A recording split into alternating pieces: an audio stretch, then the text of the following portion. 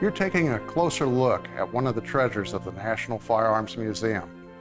This is a full-stock percussion conversion rifle in .43 caliber that was made by William Hawken, who practiced his trade in Hagerstown, Maryland around 1840.